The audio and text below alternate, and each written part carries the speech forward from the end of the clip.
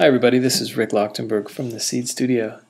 In this video, I'm going to give you a tour of your website and email control panel that can be accessed through websitesettings.com. Now this is assuming that you are hosting with either us or with in the Rackspace cloud. So if you are, you should be able to get to your login page by going to websitesettings.com. When you arrive, you get to the login screen. I want you to enter your username and password and then log in.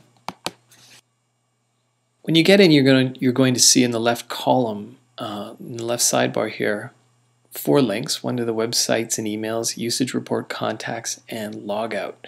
I think the logout's pretty self-explanatory, so I'll go from the bottom up, starting with contacts. This section simply gives you your contact information. Now this is useful to the host, so in the case of us it's useful for us, or for Rackspace. In case they need to contact you about something, it's going to be through this contact information that they do that. The second tab here is your usage reports. This gives you your totals, and this shows you a helpful graph of activity on your site over time.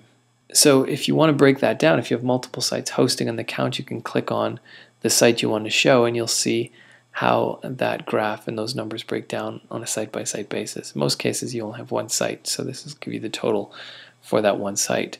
Now the most important area is the top one, your websites and emails, for each website that you own. So if we click into your website, again it shows you a breakdown of your bandwidth relative to the amount of traffic you have allocated to you. So your allocations are set here and the amount you've used are here. As these numbers approach the line, it will be time to upgrade your account. A quick little breakdown here shows you your overall bandwidth that you've used, so the amount of data that's been passed back and forth between the server and your site visitors. The compute cycles is kind of a catch-all phrase to talk about the processor, the amount of processor capabilities you're taking, and the amount of memory, that kind of thing. So the more intensive, the more that your website is, so it's using databases vigorously, it's doing all sorts of things, the numbers will be higher or lower. So it's a combination of how intensive your website is plus or times the amount of traffic that you're getting. And then here, this shows you your database resources. So how much database space you have allocated to you and how much you're actually using. You can click this button here to enable your web statistics. Now if you're using Google Analytics or an analytics package like that, you don't necessarily need to turn this on. But if you'd like to, you can. You just click the button and that'll enable website statistics, and they'll be accessible through this control panel.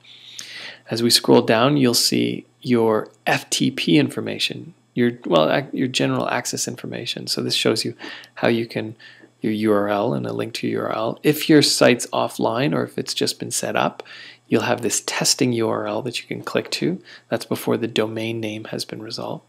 And then down here you have your FTP information. So this, if you have a website designer or developer who's needs access to your site, or you want to upload files, or you want to take backups of those files, this is the information you need to access it. And as we continue to scroll down, you're going to see some of the features that have been enabled for your account, how many email accounts you have available to you, how many databases you have available to you, and so on. Note the change password link right here. Okay, so the next thing you tab up top here is your permissions tab.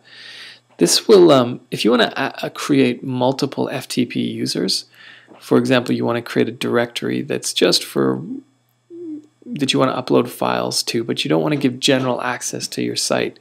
You definitely don't want to give general access to your site, obviously, because it's a major security risk.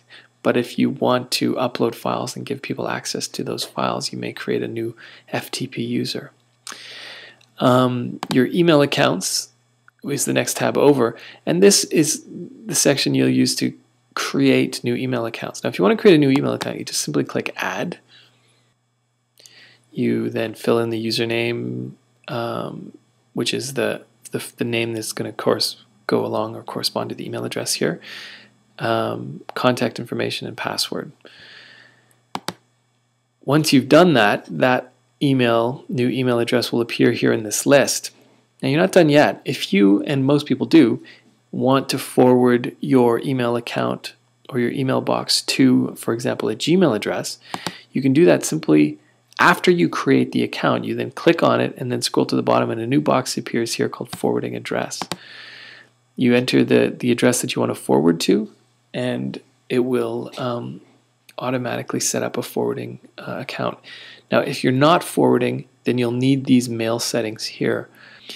You'll have access to spam settings. So if you're using Gmail, you don't have to worry about this so much, but if you're accessing your email directly through Outlook or Mac Mail or something like that, then you'll probably want to control this.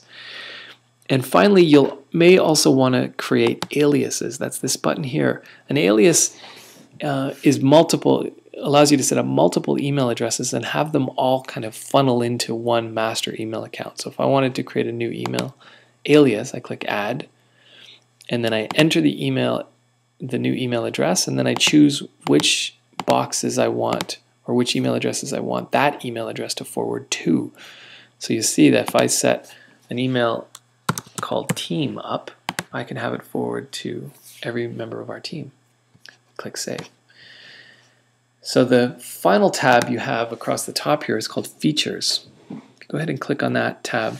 You'll notice this is where you have control and access to your databases. So if you want to add a new database, you can do that here. If you want to get access existing databases, you can do that here. So you can click on a database, and then you'll have all of the information about the database, including database users. And very importantly for developers is access to a database control panel, which is access through here. Now that gives you access to phpMyAdmin, which is a MySQL administration tool. And click the back button.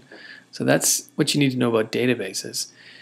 You also have information about various technologies that you have enabled on your account. So PHP 5 is generally set by default.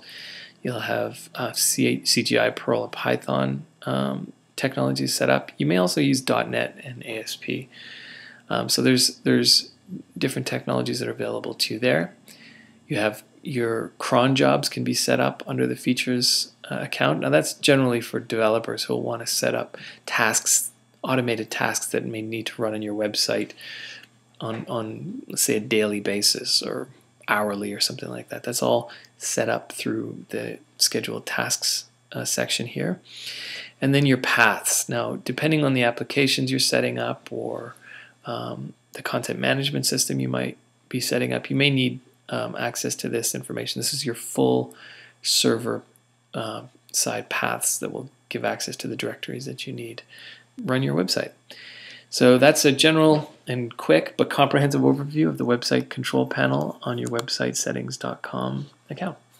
Thanks for watching.